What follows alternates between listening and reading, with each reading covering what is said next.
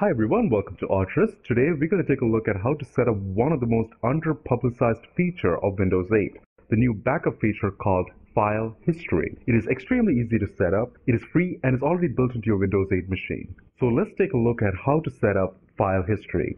First, go to Control Panel. Then click on the File History. On the left-hand side, click on Select Drive option.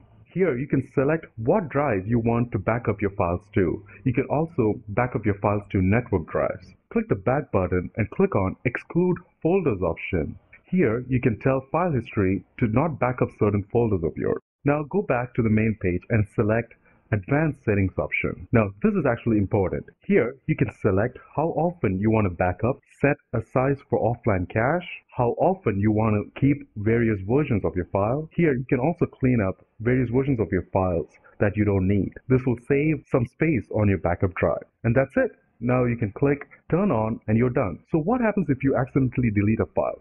If you delete a file, go to Restore Personal Files option on the left-hand side menu and select the file and hit the green button to restore that file. What happens when you unplug your external drive? File History will store all your backup files to a cache, and when you plug your hard drive back in, it will send all those files to your external hard drive. I know there are other backup softwares like CrashPlan that gives you much more comprehensive backup options, but Windows File History is extremely simple, as you saw.